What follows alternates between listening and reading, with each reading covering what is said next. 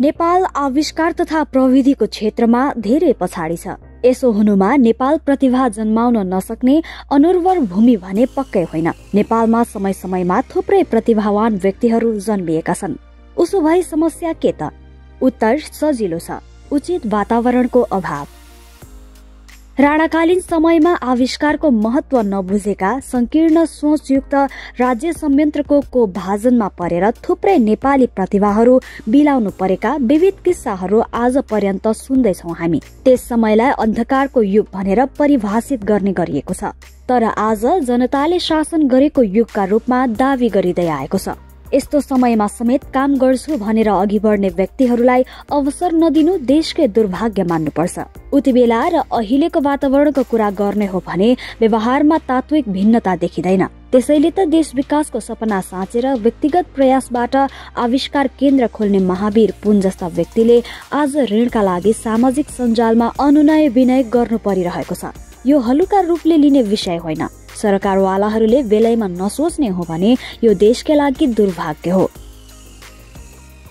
नयाँ प्रविधिको विकासमा महत्वपूर्ण योगदान पुर्याइरहेका सामाजिक अभियन्ता महावीर पुन एसियाको चर्चित म्यागसेसे पुरस्कार विजेता हुन्। उनी स्वनाम धन्य व्यक्ति हुन्। कर्म नै उनको पहिचान हो। सन् 2002 मा उनले हिमाली क्षेत्रमा स्थानीय सञ्चार नेटवर्कको स्थापना गरे।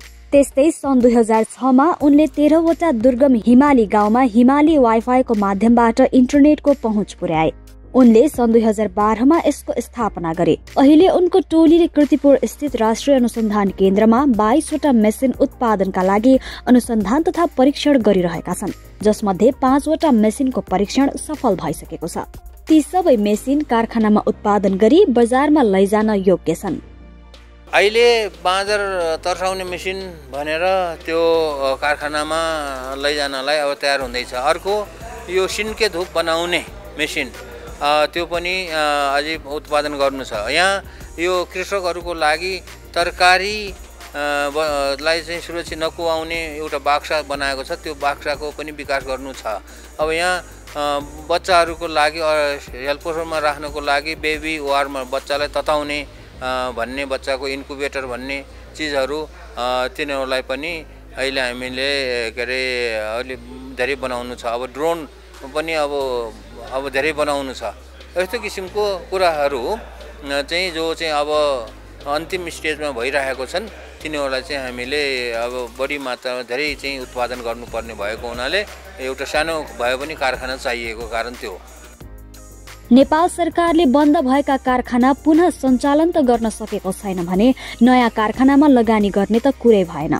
सरकारले देशको भविष्य बदल्न सक्ने र नेपाललाई आत्मनिर्भर बनाए उन्नति पथमा डोर्याउन सक्ने सम्भावना बोकेको क्षेत्रलाई बेवास्ता गरेकै कारण आफू ऋण खोज्न बाध्य भएको पुन बताउँछन्।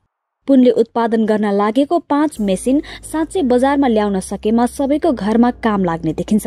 साथै धेरै कृषकलाई सहज हुन्छ भने धेरैले अकालमा ज्यान गुमाउनु पर्दैन। नेपालमा लगानी क्षमता भएकाहरूसँग योजना र प्रतिभा छैन भने प्रतिभा भएकाहरूसँग लगानी छैन। यस्तो अवस्थामा सरकारले साथ दिनुपर्ने हो, तर त्यसो हुन सकेको छैन। 2 करोड रुपैयाँ सरकारका लागि त्यति ठूलो कुरा होइन। सरकारले चाहने हो भने त्यो स्थानीय तहबाटै पूर्ति हुन सक्ने बजेट हो। अहिलेको अवस्थामा पुनको टोलीले खोल्न लागेको म्यानुफ्याक्चरिङ प्लान्टका लागि आवश्यक रकम 2 करोड रुपैयाँ मात्रै हो, तर यति उपलब्ध गराउन समेत सरकारले बेवास्ता गरेको पुनको गुनासो छ।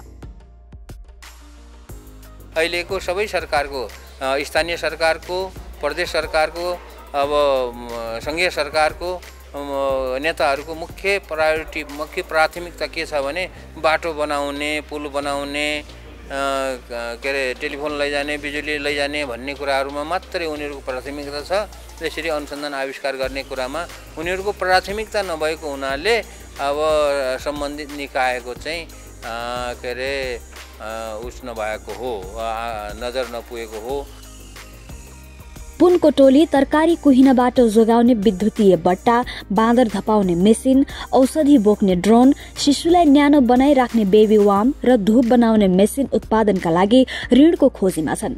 अहिलेसम्म पनि उठाएको रकमको भरमा नै अनुसन्धान केन्द्र चलेको बताउने पुनका अनुसार खाने मुखलाई जुगाले छेक्दैन। सरकारले सहयोग नगरे जसरी भए पनि ऋण पाउनेमा ढुक्क भएको तथा आफ्नो कारखाना खोल्ने सपना नरोकिने उनी बताउँछन्। खाने मुखलाई जुङ्गाले छेक्दैन भन्छ है, त्यो भनेको अब कसैले सहयोग गरेन भने पनि त्यो हामी चाहिँ त्यो सहयोग भएन भनेर अड्किने कुरा आउँदैन।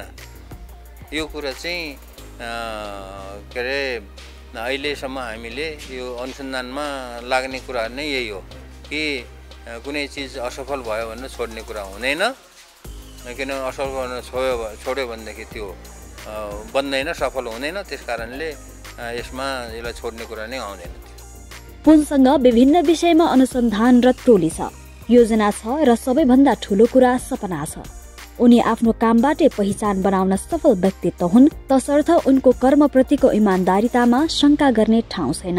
अब सरकारले पनि सस्तो लोकप्रियता कमाउनका लागि बाहिर देखिने किसिमका योजनामा मात्र नभई दीर्घकालीन सोच बोकेका उत्पादनमूलक कार्यमा लगानी गर्नु आवश्यक छ।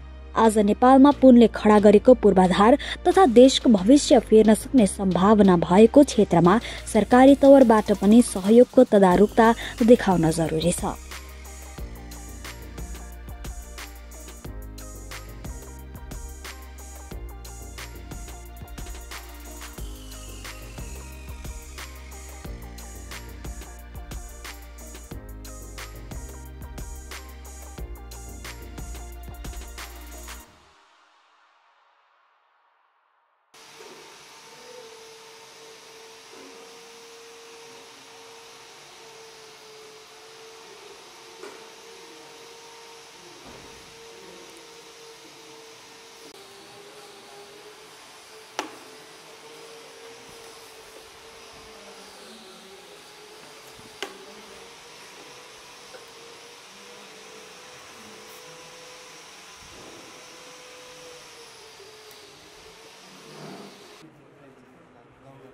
एयर एम्बुलेन्स हो यो उयो माथि बनिरहेको यो कुनै बनिसकेको छ कि सबै यही स्टेजमा हो होइन? बनिरहेको टेस्टिङ भइसक्यो अनि यो बन्दै गर्नु 1 केजी बोक्छ रेले के हाल्न भएको छ, के चाहिने रहेछ यो यसमा त त्यो प्लाई गर्नु हो, अनि फोम हो, अनि यो भयो त्यो यस्तो फाइबर प्लास्टिक बाहिरबाटै आएको यता बनाएको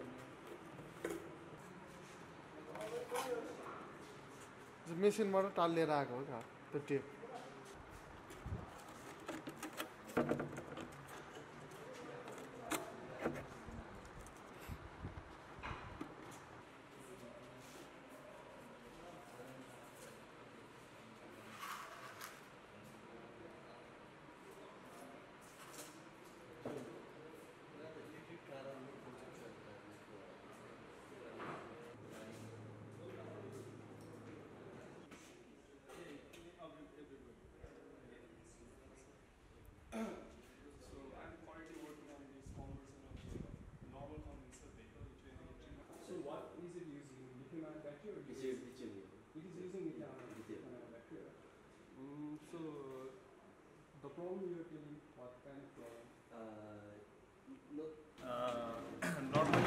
Normal people are doing painting for black coating, okay? So the efficiency and the life extension is very less. So we are increasing by making it electroplating. This complete setup you are seeing is electroplating. So there is a 814 solution, and after that S2SO4 acid washing and rinsing. Then after nickel. This one is nickel coating. Okay. This one is nickel coating. Normally this is the structure of the absorber. So first of all we have to do first nickel coating here. Okay? Then after we are going to do there is a black chrome here.